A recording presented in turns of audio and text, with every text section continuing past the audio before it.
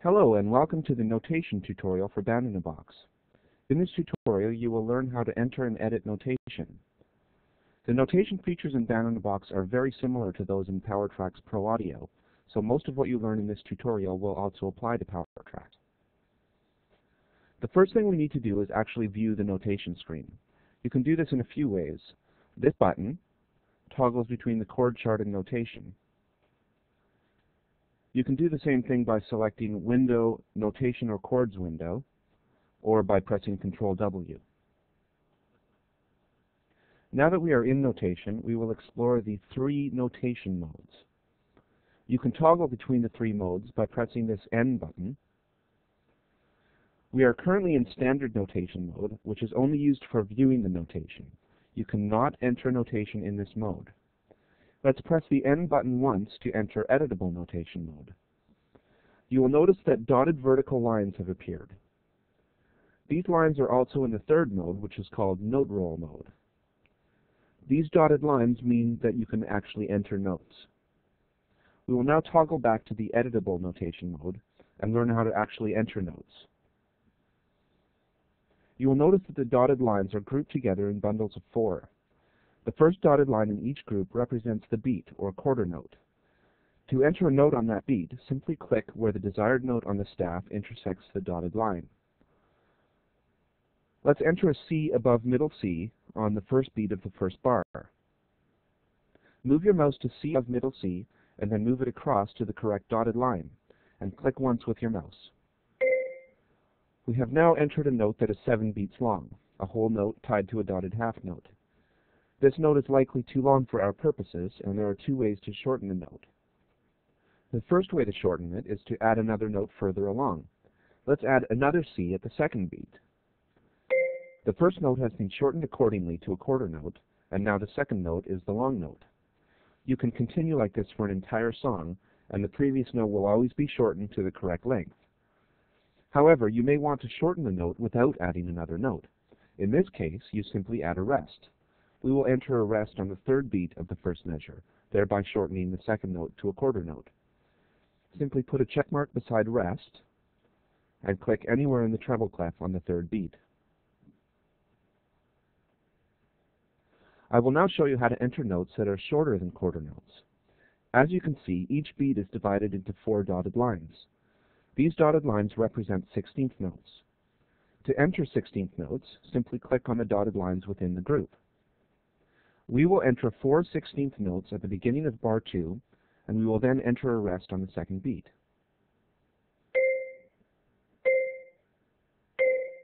We will now learn what to do if you make a mistake while entering notation. The easiest thing to do is to simply remove the offending note and try again.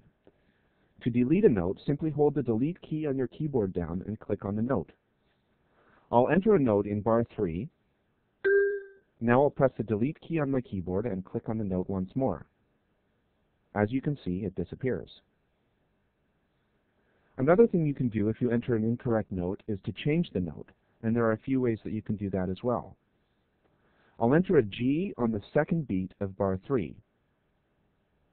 But perhaps afterwards I realized it was supposed to be a D. I can click on the note and hold the button down and drag it to the correct position. The note changes to a D. You can also change its position. Perhaps I realize it's supposed to be at beat 1 rather than beat 2. Then I can do the same thing, just grab and drag. You can also change notes numerically as well. If you right-click on a note, you can see all of the information about that note. This note occurs at bar 3, beat 1. It is a D, 6 octaves up from the lowest possible octave. And there is other specific information about the notes as well. You can change the note by simply changing this information. Let's put the note back where I entered it in the first place. Beat 2, and the note was a G, 5 octaves from the lowest possible note. And you can see that the note has returned to its original position. As you may remember, we are currently in editable notation mode, but there is another notation mode in which we can enter and edit notes. This is called the note roll mode. We will press the N button once more to enter this mode. You will see that the rests have disappeared and some blue lines are now protruding from the notes. This mode displays more note information than the previous mode. The line that is emitted vertically from each note represents the velocity or loudness of the note, while the line that is emitted horizontally displays the duration. We will first listen to what this sounds like, and then we will make some changes.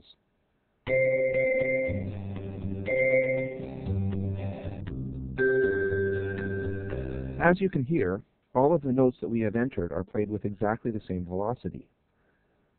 You can change the velocity of these notes by right-clicking on the notes and holding the button down, then dragging the mouse up to the desired location and letting go. We will lower the velocity of the second, third, and fourth 16th notes. And when you listen, you will hear that those notes are now quieter.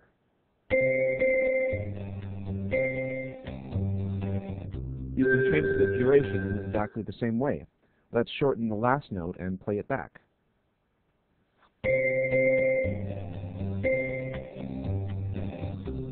As you can hear, the note is no longer held for a long time. The final thing we will discuss is beat resolution.